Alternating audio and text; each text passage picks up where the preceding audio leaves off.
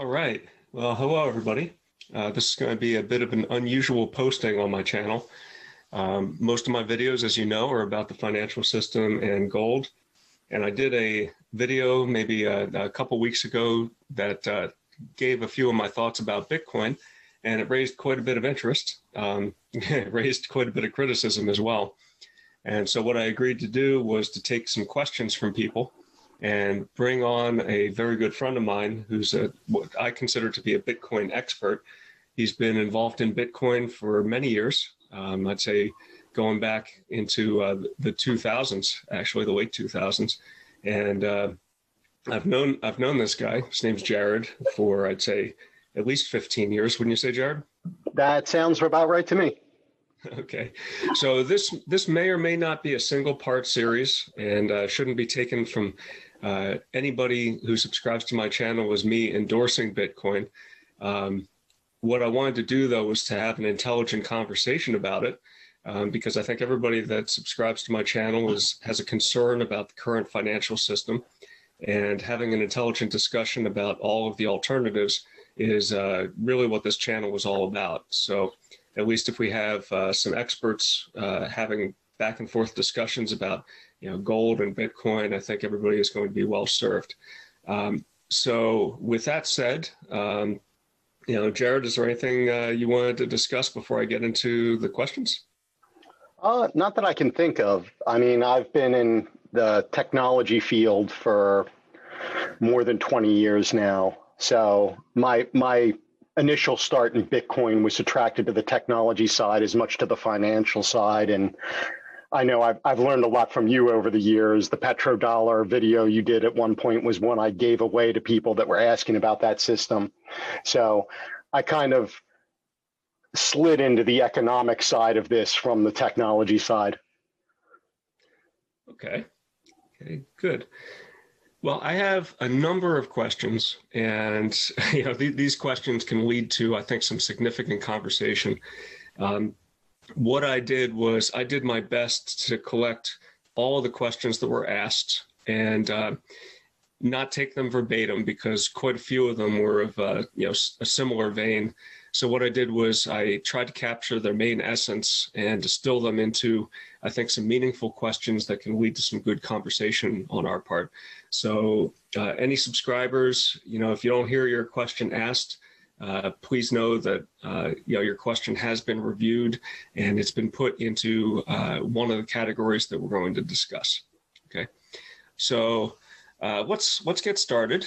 So I'd like to start with, I think, one of the most important questions, which is, what are the characteristics of a good reserve asset? What are the characteristics of a good currency?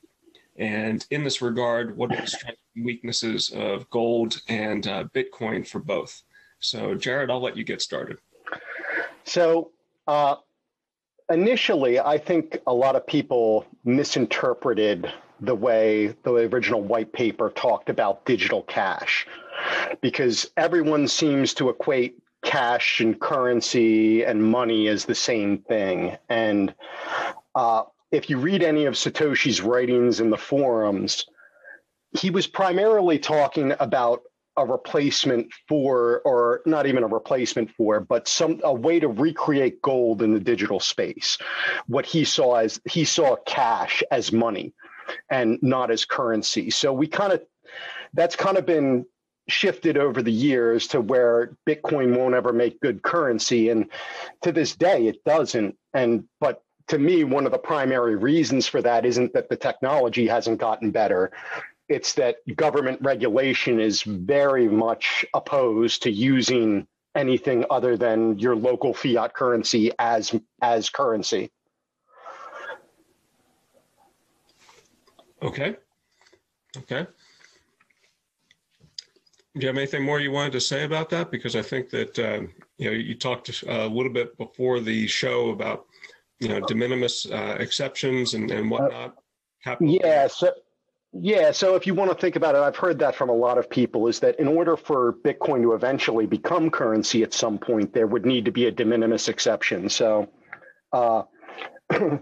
when you look at the tax law right now, if I were to use Bitcoin to, say, buy a cup of coffee, I would end up having to pay tax on the gain of that little tiny bit of Bitcoin, which isn't in itself a hard thing to do monetarily. But then when you get to actually doing your taxes, I think one of my favorite people in the Bitcoin space talked about how his tax filing for the United States was over 200 pages long.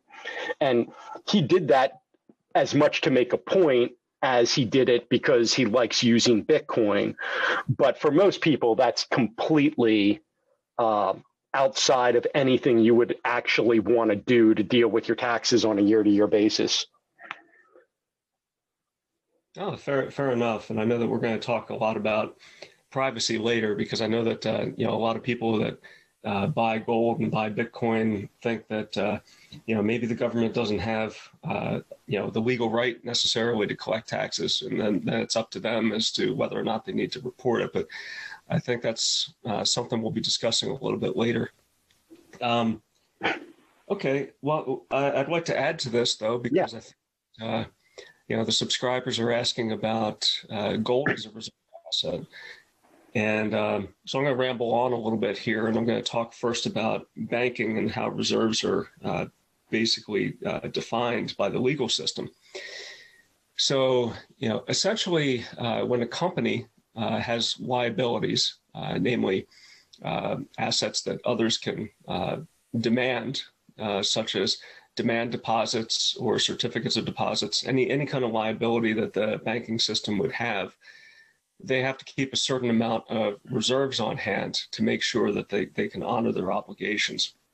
And there's something called financial solvency, which means that you have sufficient reserves in order to meet all of your obligations. And because of the way the banking system is set up, no bank is actually solvent by the strict definition of the word, because all of the deposits are basically, or at least most of the deposits are demand deposits, and people are of the impression that they can just go to the bank anytime they want and withdraw what they have on deposit, when the reality is that a certain percentage of it has been loaned out by the bank, with a particular term structure, so that the bank can generate a rate of return and then pass along some interest to the depositor.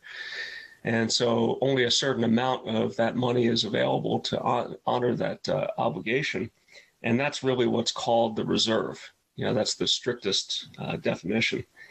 And where we got into trouble back in the early 1930s was that too many people were trying to get their deposits out at the same time, and the banks couldn't possibly honor it. So they faced a situation where their insolvency was actually going to turn into a bankruptcy.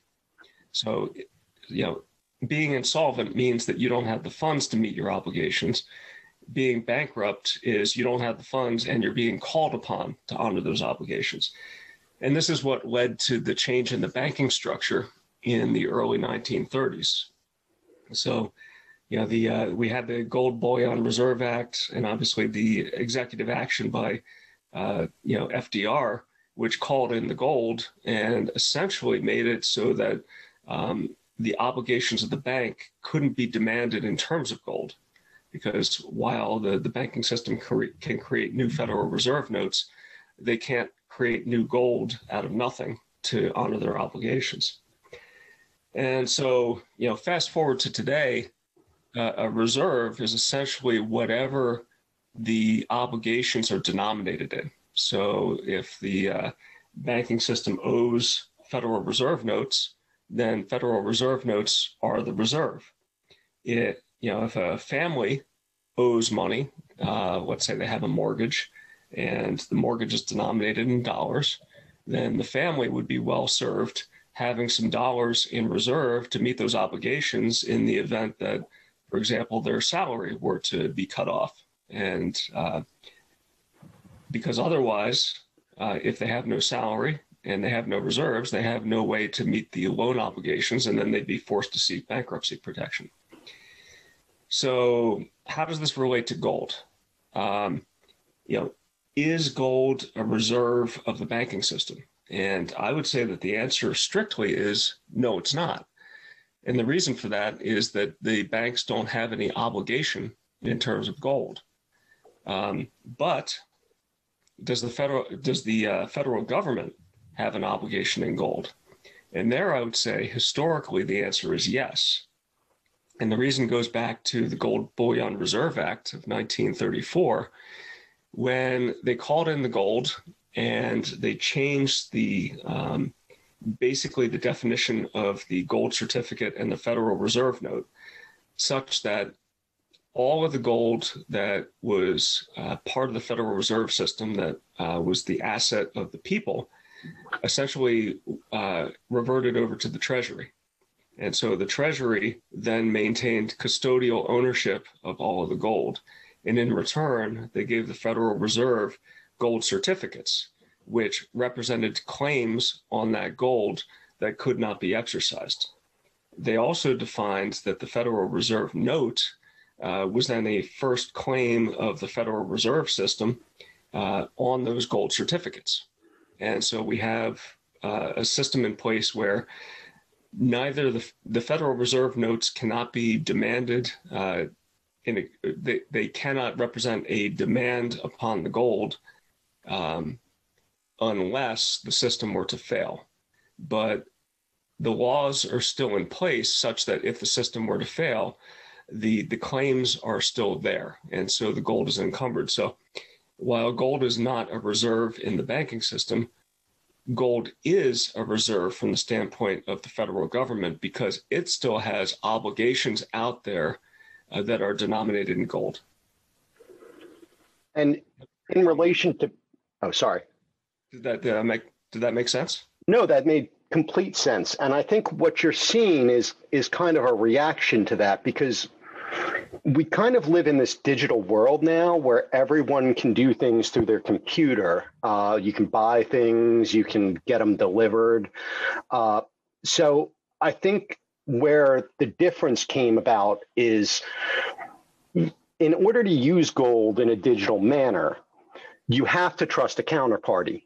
Like someone has to hold all the gold and do those certificates. And historically, this is kind of the thing that happened. And that was kind of what Bitcoin was designed to solve, is to have a digital bearer asset like gold that in the digital space.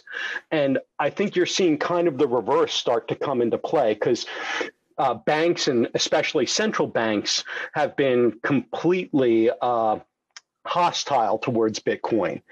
And what's shifting now is that corporations and larger institutional entities are starting to realize, well, if this is a digital bearer asset, it confers us all these advantages of having a bearer asset that we can move anywhere in the world. So, for example, Michael Saylor, whose company MicroStrategy just bought $450 million worth of Bitcoin back in September, his point was, when he was looking at Bitcoin, he talked about the Argentinian peso crisis, where his company operated out of Argentina, and they wanted to get their money out of there when the peso crisis was happening. And they were sitting around in a room trying to figure out how to do it, because they couldn't, the capital controls, they weren't allowed to just move the money out through the banking system, and they weren't allowed to just buy gold and ship it out. So he even came up with the idea at the time of just, well, can we just buy a giant yacht and sail it to the Caribbean? And, and his accountants looked at him like he was crazy, but he talked about, if I had known about Bitcoin back then, that would have been my first choice, because we can hold it as a bearer asset and then transfer it to any other place we have in the world, and there's at almost no cost. Well, that's interesting what you're saying. It sounds like the main utility of Bitcoin then is, one, to authenticate transactions without somebody, necessarily holding all of the control over what constitutes, a fair transaction. But the other question then is, you mentioned that it's a bearer asset, and ordinarily a bearer asset represents something, right? Yes. And in this case, the Bitcoin doesn't represent gold, it doesn't represent Federal Reserve notes. So from that standpoint, it's just a transfer of something. Now, what that something is, I'm not 100% clear. That's where